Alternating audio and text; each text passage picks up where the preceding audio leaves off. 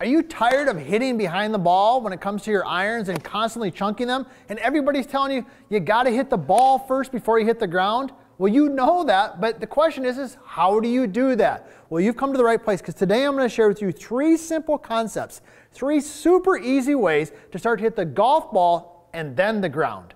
I'm PGA teaching professional Todd Kolb, and in order to hit good quality iron shots, we all know you got to hit the ball and then you got to hit the ground. You got to have the divot in front of the golf ball. So let's talk about this right away. Let's dive right into it. I'm going to give you 3 simple things here that you can do today to help you achieve that. Now, the first one that I want to talk about is the easiest one, and that is ball position. All right, so let me just hit a stock shot. I've got my Reimer training aid out here. I like to use this for a variety of different things, but especially when I'm working on ball position and aim, stuff like that. It's really helpful. It's got this little slider on there up top here. So I've got it set on 0. That's my natural ball position spot. So if I have a student come in, all right, I've got the pointer right out there, and I've got this on 0. I'm going to have them hit a golf shot. Okay, like that one there, I hit a little bit thin, all right? Didn't quite compress it the way that I wanted to. So if I have a student who's hitting that type of shot, the simple and the easiest thing to do is to just move the ball back a little bit, okay? Because when we're swinging this golf club, if you've watched any of our videos before, you've heard some of these things, but the golf club starts on the ground, and when you take it away, it starts to move back up and in on a circle initially.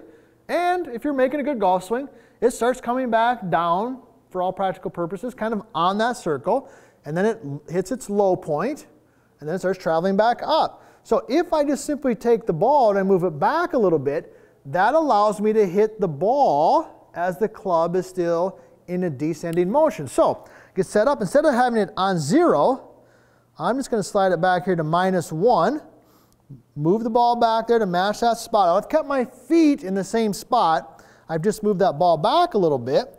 Now I'm going to make the same golf swing.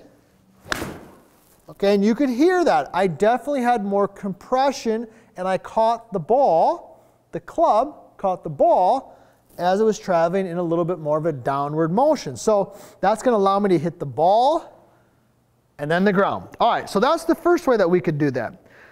Well, what about a second way? What's another way that we could do this that would make it, pretty simple and pretty easy? Well, it has to do with the position of your hands. Now, if you haven't already, hey, be sure to subscribe to our channel. We love hearing from you here at USGolfTV. We are growing like crazy. So tell a friend. We got great content coming out, and I love hearing from you. Be sure to leave a comment, because you're teaching me some stuff as well. But what about this hand position, Todd? You're thinking, all right, well, here's what you can do. Once again, I'm going to put the ball back into the 0 position. Okay? But what I'm going to do this time is I'm going to keep my feet in the same spot. What I'm going to do is I'm going to move the handle a little bit forward. So now the butt end here moves forward, and so as I look down, I feel like the butt end is almost over the 3. Now by doing that, okay, let me go ahead and hit a shot. So this would be neutral. All right? Move it a little forward towards 3. Boom. That felt really good. Now by doing that, basically taking the handle and leaning it a little bit forward, what that does is it helps you create a little bit more of a descending blow on the golf ball. Actually, lots of people, it improves their contact and gives them a little bit more distance, because it actually de-lofts the club a little bit, and most people are adding loft in the golf swing. So that's a good way if you're hitting the golf ball too high, okay, is to just lean the shaft a little bit forward. So those are 2 simple things that you can do. I just move the ball back a little bit, move my hands forward. They don't require changing your swing or doing a bunch of stuff like that. So what about the third way? What's the other simple way that we could hit the ball, then hit the ground, just like your friends are telling you to do, but they don't tell you how to do it. They tell you what to do, but not how to do it. All right? How can you do that? Well, let me show you.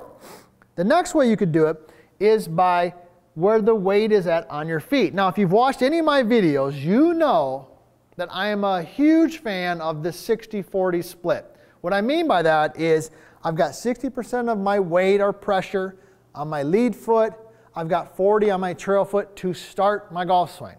Now, why is that? Okay, the reason for that is because you want to start to unweight early. That helps rhythm and tempo and cadence and all those types of things. So I start a little left side heavy, lead side heavy, I push that towards my trail side and I start to turn. That gives me this little bit of movement. Okay, this little bit of movement really helps me get some rhythm and some pace. Now, the other thing that you need to understand is that the bottom of the swing, which is kind of what we're talking about, we want to hit the ball and then the ground, largely, not all, but largely has to do with where that pressure is at on your feet. Let's talk about that, all right?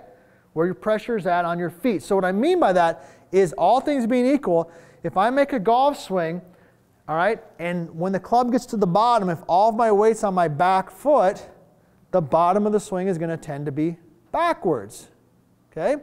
If I make a golf swing and at the moment of impact, all of my weight's on my lead foot, the bottom of the swing moves forward, okay? So here's two ways. I'm going to show you how to do it in the swing from a feel standpoint, and then I'm going to give you a drill to do it. All right, here we go.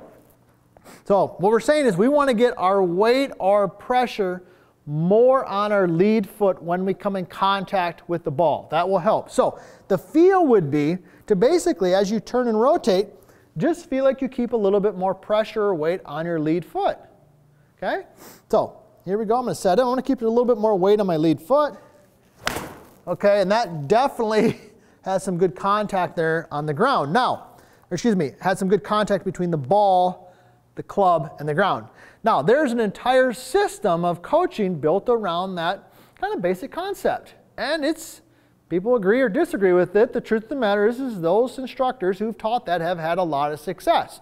There's other sides of the table, and you know, we got to take both perspectives there, but that would be the feel. Keep more weight or feel like the pressure is on your lead foot. Now, what about a drill that you could do? Okay, what about a drill that you could do on the golf course? Well, here's one of my favorites. Kind of building upon the same concept. What you're going to do, I like to do all my drills like a 6-iron or 7-iron to get started. I'm going to take regular back swing, and then as I come forward, I'm going to go ahead and swing and step forward. Okay, so back swing, forward swing, step forward. Let me go ahead and do it with the ball.